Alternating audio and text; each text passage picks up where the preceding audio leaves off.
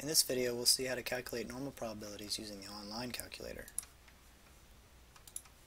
From the Resources menu, you can click the link to open up the SOCR distributions. Select from the drop-down Normal Distribution. We'll do some examples from the book. Consider example 50, where you're given the mean is 54 and the standard deviation is 8. In this example, you want to find the probability that x is greater than 56. So specify your left cutoff as 56, and then your right cutoff to be 86. Notice 86 marks the end of the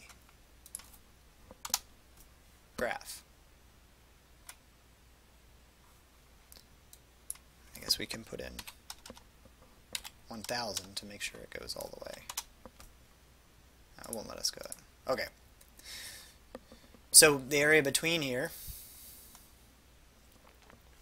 and between the red shaded area is about 0.401262, and then there's a small amount on the right. So if you need more than 4 digits of accuracy, you need to add in that probability to the right as well. That's the probability of the right at 86 that's not shown in the graph. But the nice thing is we do get a nice picture out of this. So that's the probability there that x is greater than 56. Suppose we want to find the probability x is less than 30.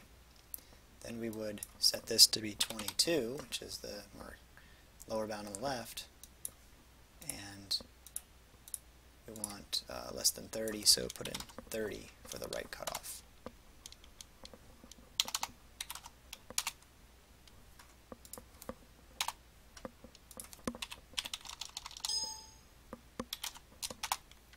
There we go. And we can see that just a little bit has been shaded in there. So a very small probability. Again, for more accuracy, not only take the between area in red shaded, but add in that left area as well, since that's what's cut off outside the graph. Now you may just want to find the probability that x is between two numbers. So what if we want to know between 30 and 80?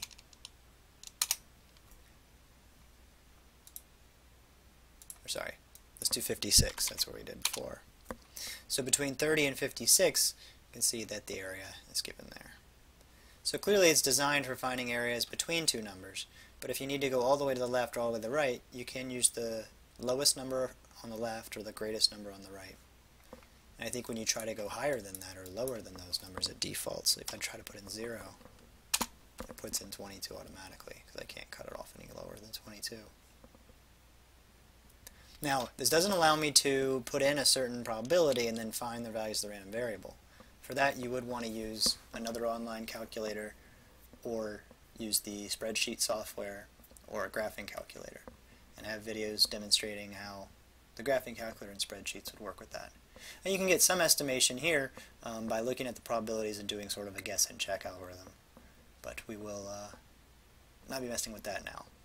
Anyway, once you have a graph you like, you can always use the snipping tool and take a snippet of it and include that as part of your assignment, or do a screenshot using Alt Print Screen.